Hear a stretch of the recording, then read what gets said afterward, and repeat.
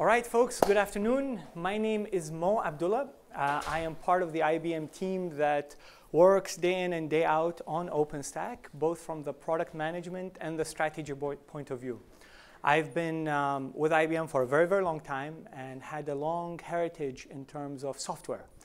Software related to our message queuing, middleware, etc. Software related to the application development, and then more recently around the operations side.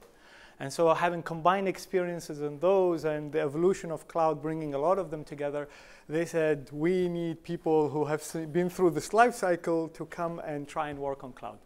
And I started on cloud about four and a half years ago, which was just about the time when the industry were really starting to rally around, work towards, and I guess galvanize around sets of standards in this particular space. It was about 4 years ago that I guess we started to see the ideas and so on of OpenStack. So before I get into my material and my content, just a couple of advertisements and a couple of notes for us, to talk about. Earlier today, the IBM team, and if you had not seen it, the folks are walking around, talked a lot about what we are doing with the community. A lot of the actual work that's going on in terms of the areas we're focused on, OpenStack Core, what we're doing on RefStack, a lot of these areas that perhaps a lot of the practitioners focus. What I'm going to do is actually shift it a little bit and talk about how IBM is leveraging OpenStack as part of our portfolio, and how do we see it evolving in terms of some of the products that we deliver into the market.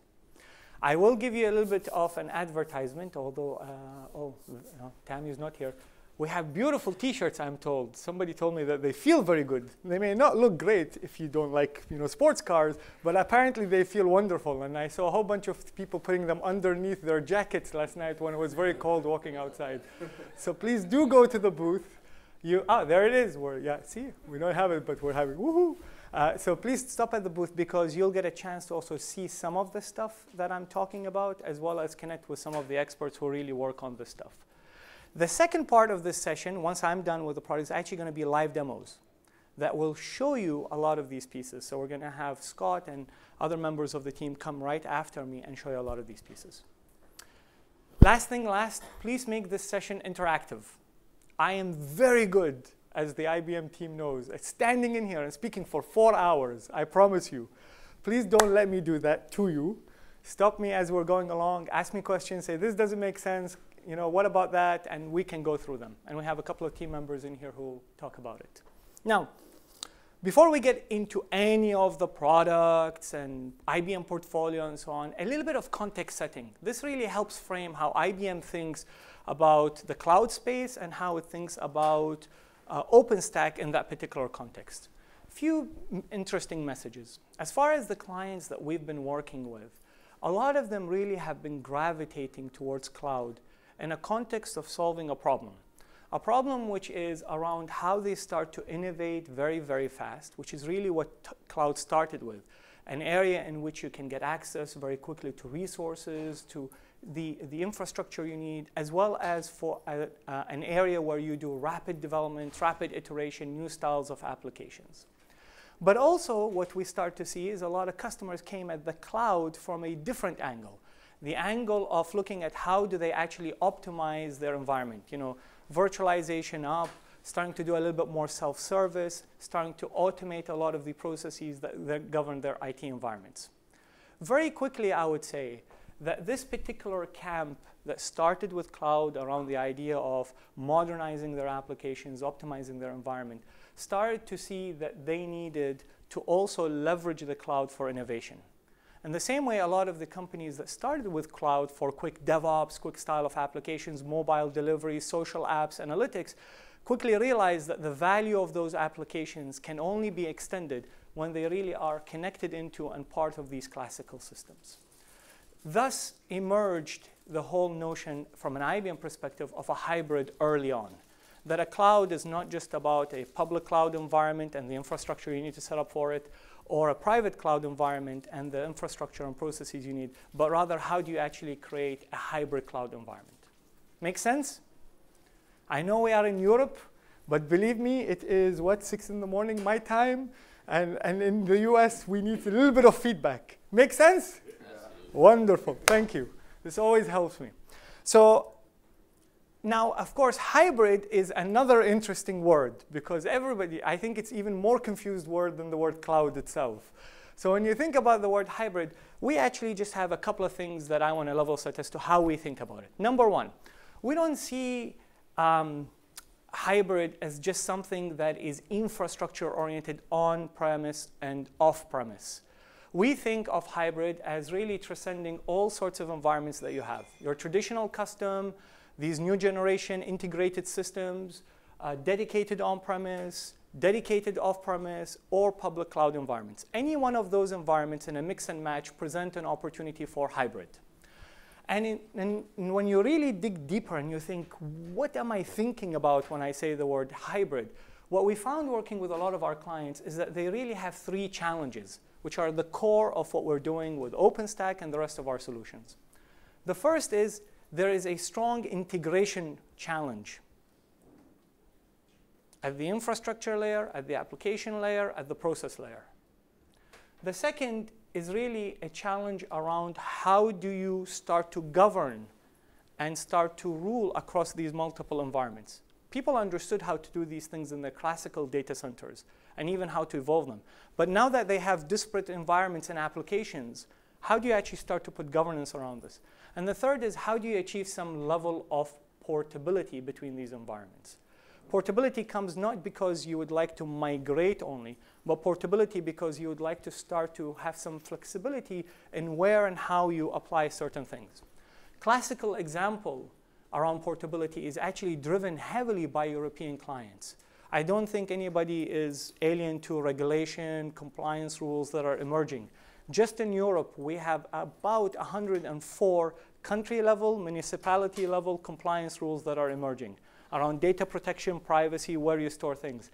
And they're not just happening at the application, you know, you're thinking, oh, it's banking application. No, believe me not. Even Twitter data at the moment is under, in some countries, jurisdiction for privacy and private information management. So your little app that used to do some analytics and sentiment, and you'd store it in a little object store, and you put it in there, I'll tell you what, that needs to be protected, ungoverned, and so on. So when you start to think about portability, there's a lot of interesting scenarios that come up in this hybrid world and the technologies you need to enable it, where you may be doing an application in one space and your data is stored in another. Make sense? Any comments, questions? No IBM questions or comments, but rest of the team? All right, so let me take it a step further, because again, this will help us refine as the work we're doing and put all of our offerings and the work we're doing with OpenStack in context. So these are examples of 4 key use cases that we actually see where a lot of people have been driving this hybrid notion. The first, and actually you're going to see a demo of this right after it, is the application split. This is from a European point of view, not worldwide, but from a European point of view, is the #1 case, where you actually have a lot of people starting to develop their mobile application in some new dev test, new private cloud, sometimes with partners, but they're actually putting another part of the application, perhaps their back-end system, perhaps part of their business process that's governing, that's under compliance, or even their data in a different location. So this whole application split point of view I think, introduces a lot of both technology challenges from an OpenStack perspective, but also process and governance challenges. The second one that you see is around dev test. This is, I think, where a lot of people relate to or started. I want to be able to create a dev test environment in here where I'm iterating. I'm not really exerting my own actual expense and so on. And then once I'm done with these particular workloads, I want to capture them and I want to bring them back and run them my pre-test or inside of the lifecycle I have around my production environment. I'll give you a real life example, one that I can talk about, not necessarily this beverage company which is blinded, although I think there's only 2 beverage companies in the world, so that's a 50-50 guess for you, is around GameStop. I think some places in Europe they exist, others don't. Do people know GameStop? Yeah. Okay. If you have children in the United States, believe me, you know GameStop, and I have 2 of them. So GameStop is a shop that basically is on the high street, and they sell video games. And they also sell secondhand video games. And one of the things they wanted to do, as an example, is to start to think about the way they would do business experiments for how they would drive more customers to come into their stores, because they noticed a trend that less and less customers are coming to the actual shop. Most people are going online, going to their competition, etc. So think about this in the old days. In the old days, what they talked to us about is that it would take several thousands, hundreds of thousands of dollars to do one experiment, because it involves acquiring some hardware, loading softwares, time waiting, etc. They would run an experiment, they would wait for the business results, and then they would come back and decide whether they're going to move on it or not. So they were bottlenecked by their infrastructure and their ability to actually experiment quickly. And they didn't want to do one, they wanted to do 15. So you're telling me, what is an experiment? Let me share with you what I mean by an experiment. So here is an experiment. One of their experiments, it's true life. And I actually tested it on my own son when I was working with them. So a lot of the kids buy a game, and if they are like my kids, about 2 months later, they're bored of the game. Batman is no longer, the flavor of the month, and they want to buy FIFA 15 because the World Cup, FIFA 14 because the World Cup is coming. So you have all of these little games sitting in there on the shelf collecting dust for people like me to clean. So one of their experiments was, wouldn't it be great, given that our target audience in this case is teenagers and children, that we actually allow them to have in their mobile application, in the GameStop application, a way to scan the game. And when they scan it, it will actually tell them that the store GameStop, which is down the road, will buy it from you for $5. And the GameStop that is 3 kilometers away will buy it from you from $10. And the GameStop behind your street actually will not buy it because they already have so many of them in stock. And if they do so, the kid will come to the father or mother and they will say, oh, I would love to sell my game so I can go and I just earned $5 to buy another one. That's an example of a business experiment. It's a great experiment when you think about it. So this is exactly what they actually leverage. They started to build a lot of these dev test environments. They started to pump out these beta of the mobile applications to trial it out. They did it on 15 cases, and they down selected into 3 business areas that they wanted to invest. Now, they didn't want to run it all off-premise. They came back and ran it on-premise, the 3 that they selected, because they wanted to scale it, harden it, etc. Workload portability. This is a very interesting one. This is very simple. 2 use cases for this particular client. The first one is around the fact that they saw a lot of growth in the United States and in some other areas around the healthcare law. When the healthcare law came and they were getting a lot of people subscribing and subsidiaries. And so what they decided is they said, we would like to prioritize our on-premise infrastructure for the critical business applications, and we're going to move our dev test or some of the other pieces of our infrastructure off-premise. And we're going to take this workload, push it in there, dedicate our environments to serve the critical business needs, and then bring it back. The next phase for them is to actually say that they're going to expand, and they're actually expanding into Europe. And so how do they take some of their assets and easily start to stand them up inside of London and get them going without having to take many, many months? And then finally, of course, is the classical spillover. And this is very, very typical of analytics. People, in many cases, would run some compilations and so on, and they decide that they're about to run out of the allocated capacity, and they want to spill over and run elsewhere. Make sense, guys? Yes? Thank you. OK, so how does this relate then into what we're doing and we're driving day in and day out? So clearly, there's a lot of work in terms of maturing components of technology and infrastructure. But more importantly, there's more to be done to realize these types of use cases. We've learned one by one. So from an IBM perspective, first and foremost, we recognize that in order to realize these use cases that we just talked about, you really need to start to find a way to level the playing field around all of the infrastructure components that you have. The second thing we realized is that you have to find ways in which you start to connect what's happening in the new development environments along with the classical development environments. that if people continue to develop those two things in isolation with no connection, we're going to introduce next wave of challenges around hybrid. How do we connect these two? And then the third is that you really need to have an end-to-end view of a DevOps lifecycle, recognizing that these are operating on two different speeds, but somehow you need to connect them. So this, in a nutshell, represents IBM's thinking around how we organize a hybrid portfolio. At the heart of this, like any other vendor or so on, we didn't just endorse OpenStack from a point of view of, it's a great technology. It actually is a wonderful technology. We did a lot of studies before we jumped on it and decided to partner and grow and put our resources. But was the real promise of OpenStack was its ability to actually achieve a number of those things with the design that it had. First and foremost, around APIs that are standardized across these environments. Second, implementations, best practice implementations around the basic elements of storage, compute, networking, but also around additional services, what is now the industry terming infrastructure services plus, like databases, patterns, some level of orchestration, all of those pieces that are coming in addition to and building on top of that core. And then finally, and I think that's very, very important, all of the pieces that you would need in terms of the development lifecycle, such as database elements, ability to integrate with dev tooling, and ability to actually start to harmonize the management layers.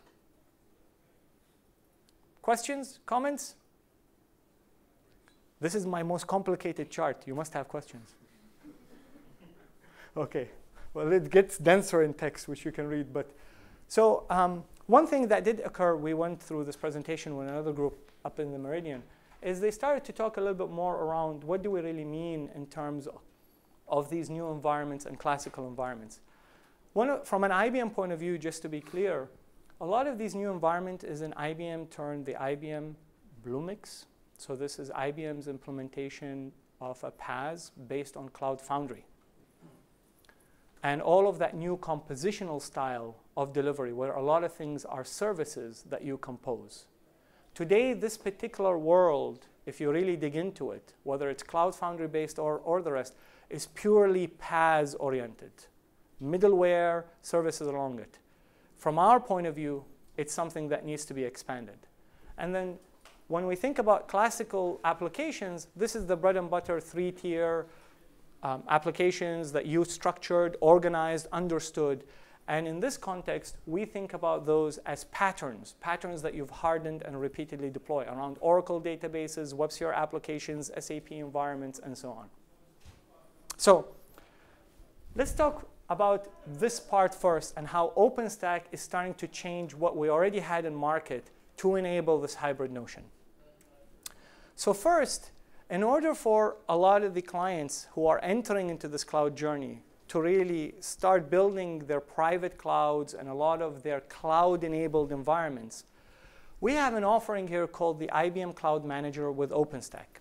For all intents and purposes, and to simplify it, and you can read through a lot of the text in their speaker notes, it really is an OpenStack distribution that we've extended in several ways, IBM platforms, amongst others, and added some componentry working with our clients that we learned that they need.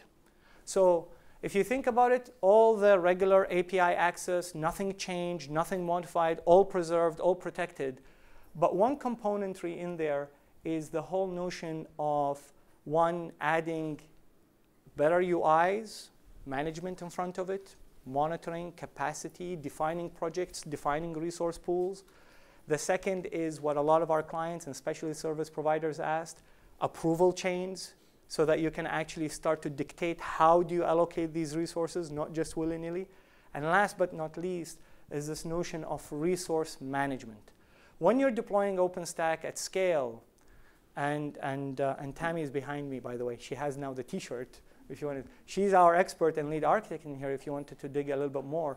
When we started to work with a lot of clients at scale, we quickly learned that one of the key aspects of leveraging a cloud in an appropriate manner is figuring out how you lay a policy on placement of a lot of these resources and managing things such as put my data here and don't put it here. Put my application here and don't put my application in there. And that's really one of the marketing terms, I guess, value add that we have within this particular package. That particular capability is an example of what we had in here with one of the European banks. And as I keep saying, this whole notion of compliance and so on comes into play. They essentially looked at how do they quickly leverage a private cloud environment for some of the experimental use cases that we talked about. But at the same time, they wanted to have strong policy enforcement between what they put against their certified in-house environment versus the OpenStack private cloud that they built with OpenStack, IBM Cloud Manager with OpenStack. One of the things that was very interesting for them as they started to work is they exhibited the next tier of requirements, which isn't just help me stand up an OpenStack private cloud quickly and help me manage against 2 different environments with all the rights approvals, is they extended it and started to do what our other clients do, which is they started to look at OpenStack and say, how do I connect it into some of my traditional systems? And this, in their case, and in this other client's case in China, they actually have a lot of power systems. Power is exhibiting growth on many levels, especially around some of these new application styles, for performance, for scale, etc. So a lot of people are starting to say, how do I build an OpenStack environment that connects into all of my Intel cores, etc., but also into some of my power environments? In this instance, one of the things we learned as a team IBM, the power of building OpenStack, of course, the whole API gives you the transparency, the consistency, but it does not mitigate the need for the virtualization administrators to start to also tinker with and or work with some of the core virtualized resources. Many of the people who, for example, use VMware continue to use some of their VMware environments. This is also true of Power. So we took the opportunity to introduce the actual Power Virtualization Center, very much in line with, consistent, and very integrated with the OpenStack environment, such that somebody who's working with OpenStack and Power really feels that this is both a seamless experience and there is connectivity at the resource management layer. Any questions, comments so far? Yes. When you're talking about policy, placement policy, are you talking about hybrid, or are you also talking about things like resources, CPU pools, placement, etc.? It's actually both. It's actually all of the CPU resources, also placement of certain VMs within conditions, and you can do it in the context of a hybrid that is spread on and off premise. I'll show it a little bit later. And actually, yeah, you'll get to see it. This particular, I only say it because I hear it a lot from our clients. This particular capability is one that many, many people have been sort of, once they up their usage of OpenStack, fall quickly into needing. And so we've been enhancing it very quickly in terms of the resource scheduler and resource manager. So there's not a core OpenStack placement policy? There's not a core project or kind of? No, today this is part of the IBM proprietary value add. Yeah. We had to find something what to charge you for. But one should mention that it's the implementer's choice if they want to use a Nova scheduler and not take advantage of those features, or if they want to go with the features and say we take IBM's value add. So we don't force anybody to use the value. Any other questions on this? One question, I've heard about Smart Cloud Orchestrator. It's coming soon. Oh, it's not the same as the Cloud Manager with OpenStack? No. So, and actually, you should see this in my charts, but I just realized that while I have a beautifully yellow line here, it's not appearing here, and I don't know why. This IBM Cloud Manager with OpenStack really focuses on how do you build your own private cloud. IBM Cloud Orchestrator sits in here and works across. And we'll come to talk about this one in a minute. Because we see an evolution for how people are entering this. Some people enter it here, some people enter it here, some people enter it here, some people start in the middle because they realize they need a kernel, some people come at it here, and some people come at it here. The beauty is it's all built on an OpenStack, so no matter where you start, you plug the next component. This is something that, by the way, we learned. Part of the pains, and just a word about IBM. In IBM, when you work, they don't put you in a project for like 2 years, and then they tell you, oh, you can move into another project. They how do I say this nicely? They make you live with the legacy of your choices. So if you actually screwed up the first time, they make you fix it the next time. So prior to the cloud, a lot of the team who's been working on this had gone through many evolutions of automations and runbook and so on. We learned through a lot of that experience how to actually build this from a cloud perspective. And one of the key things we learned is you got to modulize this. You really have to make it much more Lego-like in terms of the capabilities that snap on and add. And that was built in as part of the architecture of everything we deliver. I used to have much more hair, I promise you, before I worked cloud. I really promise you. Really, I'll show you pictures. My mother doesn't recognize me. My older brother, by 6 years, they think he's the younger one. But anyway, nobody's complaining. Oh, sorry, yeah. In this picture, can you talk about where SoftLayer comes in? Yeah, absolutely. So SoftLayer actually is in this particular part in here, where you actually have your public instance, and also you have your own dedicated off-premise environments. And I'm about to go into that one next. Now that we covered the how do you start your cloud with what we have with the Cloud Manager, as well as what we have with the new extensions into Power as an environment, as a hypervisor manager. So now, my yellow box, by the way, is pointing here. One of the main things that we actually announced at this conference is the introduction of what we're calling the IBM Cloud OpenStack services. So for a different set of clients, one of the things we heard a lot from them is, you know what, I am not a big army of people. And while I have 2 or 3 guys who are digging into OpenStack and learning, it's still hard for me to get started. And I don't really want to spend all this time to build up the infrastructure myself. I don't want to set it all up. I don't want to become an expert between all of the networking and so on and so forth. I just want to use OpenStack. And I want to manage some applications that I'm getting in there. And so what we did as a team is we responded to a lot of that feedback, and we introduced this offering. What's interesting about this, however, is that it's not a shared public environment. It's actually dedicated off-premise to the client. So all of the type of needs you need around privacy, security, isolation, etc., are preserved in a per instance that is created for the client. Now, when you look at this and you start to dig a little bit under the details, there are a lot of aspects that we learned from early beta with some of the clients. So for example, we learned what are the standard topologies that most people would want to start with if they're doing spillover or application splits, or if they're trying to do just dev test, so that you can have a whole pre-configured environment. The second thing we learned, which I think is very important and comes in the context of a hybrid, is that through this particular environment where most people would want to start, we've introducing, by the end of the year, a connection directly into an on-premise OpenStack. So through this dedicated environment, you can start to actually lay down a local region that you can work with and start to achieve a hybrid between resources on-premise and in this dedicated environment. So quickly, we're introducing a hybrid OpenStack, raw OpenStack, for the customers.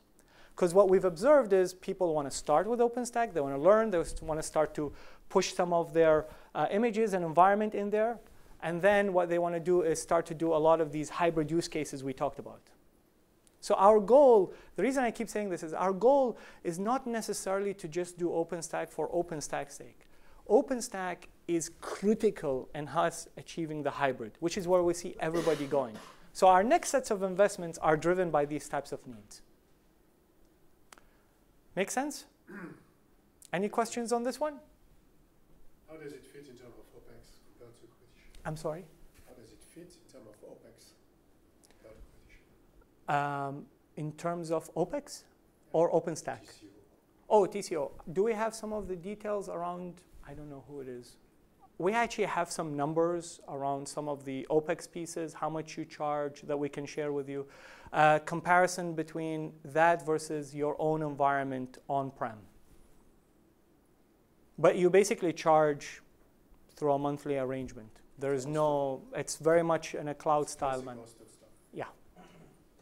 And we can get you a lot of the details. It's not a, you know. So you can compare. Yeah. And when you get one of those environments, just for the record, so that it's, as I keep saying, it's not a public environment. Yeah. It's a dedicated. So you would request it, and I think it's 72 hours later, they'll email you back with all your credentials and setup environment. Okay? And oh, by the way, you can actually go and trial it for yourself. We have a little trial that you can get going for no cost, and you'll see how it works. So the next piece is, and I'm going to deviate a little bit, because there's something I said earlier that I would like to stress on. So now that you have OpenStack across all of the IBM environments, so if you have your own traditional hardware, PowerZ, your own Intel boxes that you want to layer OpenStack on top of, or you've acquired one of IBM's integrated systems, which is what we call the Pure family. It's pure application, pure data. These are vertical, cloud in a box environments for particular workloads. Or whether you decided to create your own from scratch, dedicated private cloud, or you decided to get your own dedicated or off-premise, all of these have now been enabled through an OpenStack implementation or OpenStack APIs. Now that we did this, and we feel really good about a lot of the early implementations and how people are starting to use them, we hit the next level of requirement when it comes to hybrid, which is how do you expose all of this infrastructure as a set of services into the developer? Because if all you've done is created a private cloud with improved capacity and all that, that's fine. But if you're still operating in the old mode of, if you like, gating it from your developers, I don't think you've really struck the chord correct in terms of unleashing the ability to innovate and use this environment. So one of the things we actually also announced at the conference is the introduction of these core services from OpenStack right into the IBM Bluemix environment. So today, the developers who are going into Bluemix and innovating rapidly, building these mobile applications, can actually start to access all of these infrastructure services as composable elements into their environment. We're starting with Object Store. And we're quickly adding, between now and February, additional services that will bring infrastructure right up into that whole Foundry environment. So our definition of a PaaS is changing. It's not a PaaS in the classical term. It's a cloud environment that you need to give your developers to be able to work with and interact with these services. Classical example around the Twitter piece that I mentioned. A developer that goes into Bluemix, and actually I should ask, how many people have seen or heard of Bluemix? Non-IBMers, put your hands down. Non-IBMers? All right. If you have not, I really encourage you to go and give it a look. It's free. It's actually, if I want to market anything, I'll market this to you. It's gotten a great rave reviews from people who try to use it. Very simple. Just get some of your developers working on it. You will see that through that particular environment, people are building these types of mobile applications. And I'll tell you, we had a client in Australia that almost immediately came back to us and said, I'm building this stuff, but I can't store a lot of the information because today Bluemix is a public, if you like, service. I cannot store a lot of these Twitter information much longer because I'm now starting to use them for querying and doing personal data correlation. So they came to us and they said, I would like to be able, when I'm using the object store, to point to the object store right in my environment instead of the object store that's sitting in soft layer. So what you start to see with the service is the programmer who is writing all of their code and storing a lot of the information to an object store very quickly can say, don't point to this one, which I got started with, point in this one with zero code change. That's the type of flexibility and innovation that we're starting to give these developers. On the other side, of course, the administrators and the ops team are the ones who decided how do they actually service this OpenStack object store facility up there and what controls they want to put over it. This is an area we're heavily investing in. It's a growth area for us. We would love to recruit users. We'd love to recruit your feedback. What do you care about? Especially if you are the provider of these services. You're the guy who's setting up a lot of these on-premise object stores or computes or so on. What do you want to see? How do you want to see it work for your developers who may be interacting with this Foundry environment? Question? Yeah, your object stores here Yes, Swift. Yes, sorry, my little text says here Swift. Yes. So today, the first instance to get people going in this beta is SoftLayer. Very quickly, you're going to see the same sort of, in Bluemix, we call them hexagons, actual things you click on to use. The hexagon is going to be able to surface to you another types of objects. So it says, here's my local environment, use that one. Make sense? Any other questions? I am very excited about this. I'll tell you, developers are very excited about this. We were with a meetup group out of Docker, and they were like, woohoo, you know, when am I going to get some of the Docker services in here, and so on and so forth. Sorry. While you're talking about Bluemix, it's worth mentioning that you can also get Watson.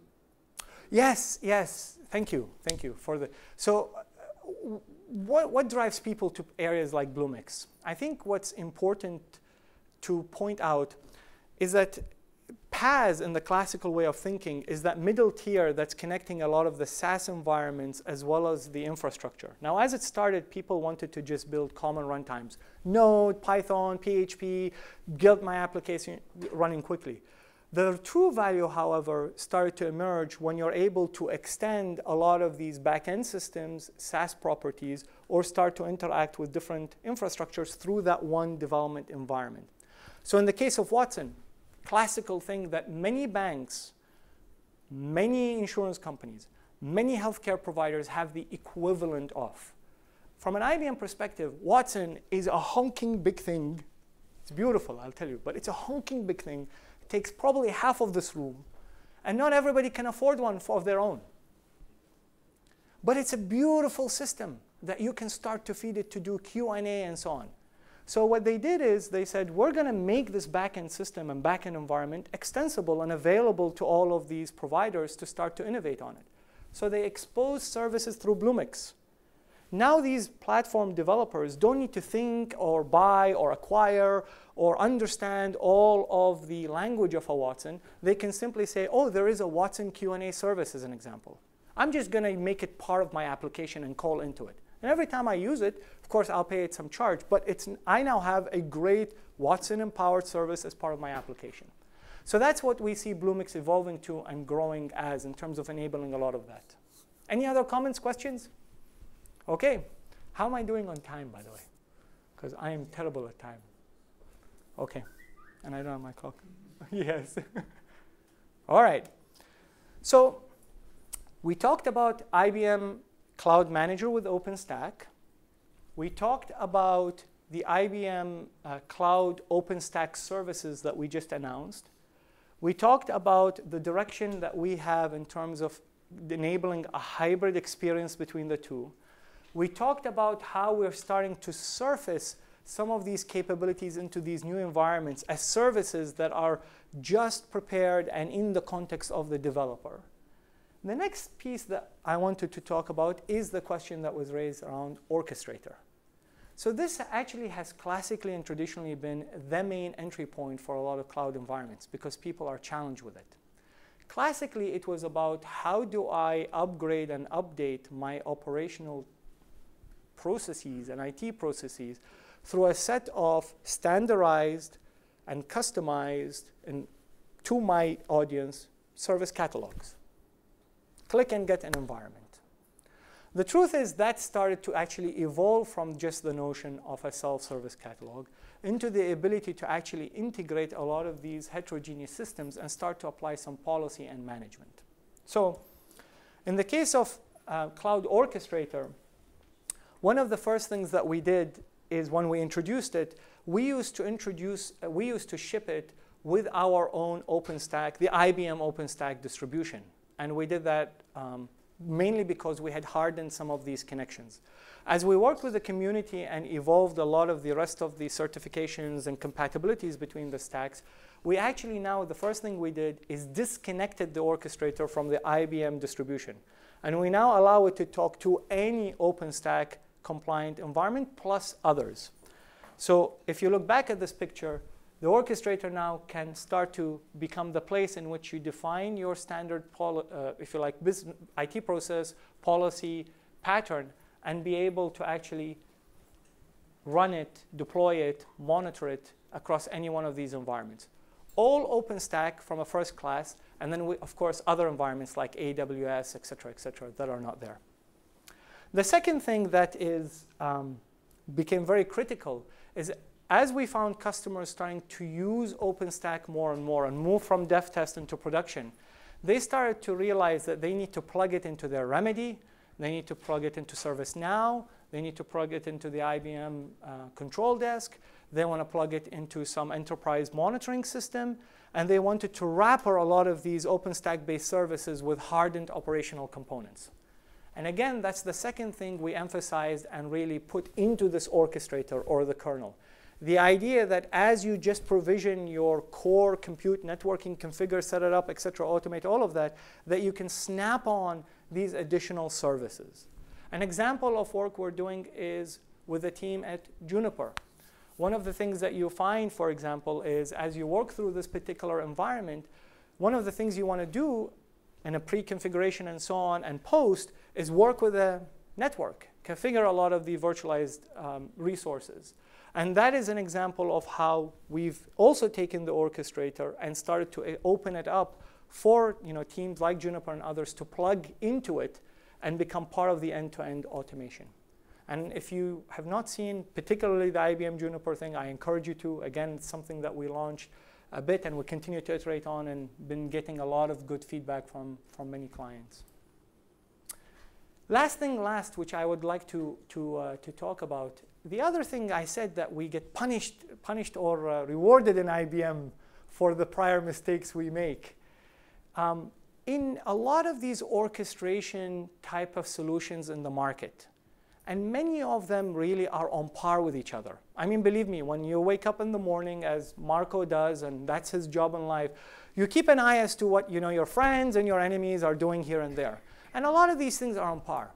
But there was one big difference that we made as part of the design of the IBM solution that we believed in from the outset and learning from our past mistakes, is that an orchestrator is only as good as its extensibility, the ability for it to talk to all of these targeted endpoints. So one of the key design points we made in here was the library that you would get out of an orchestrator is open. So if you have your own chef recipes, we don't just make them compatible, we actually onboard them as first-class automation packets into the whole tier so that you can automate the processes. So this is really where we see the next tier in terms of a hybrid cloud. Again, all built on OpenStack. So you're telling me, Mo, what's the OpenStack piece in here? You just told me that you disconnected the OpenStack and you're talking to it. So is it just like OpenStack helps orchestration and you really are just taking advantage of OpenStack? That's what it feels like. Actually, no. There's another important piece that OpenStack plays in the orchestrator solution. Now, if you think about orchestration, you think about infrastructure and you say, a lot of automation, set up my storage, configure the volume, give me some key, go configure my switch, deploy a VM, monitor the VM, classical stuff. You go a level up and you say, but actually I want to capture a lot of that in a workload because I have a particular workload that I've defined that wants to go against these environments. And I want to wrapper it in an IT process. So I not only want to configure the low-level infrastructure, not only do I want to define it, but I also would like to be able to plug into if there's a problem, call this help desk. If I need approvals, connect that. That part around the definition of the pattern is now all heat-based. Heat is becoming the language that not only transcends the API, but creates compatibility in terms of how we start to understand the whole topology from application all the way down to the infrastructure resources. Make sense?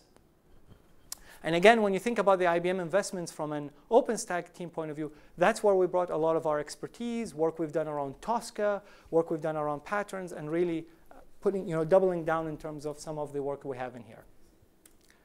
So, yep.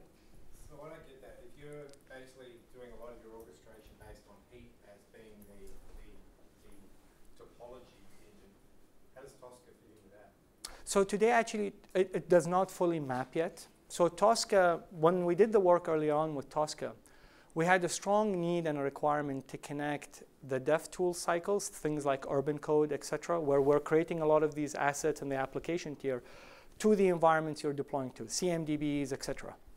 And what we learned through Tosca is that part of the handover has to be a definition that allows you to understand how to orchestrate the various components, including the application.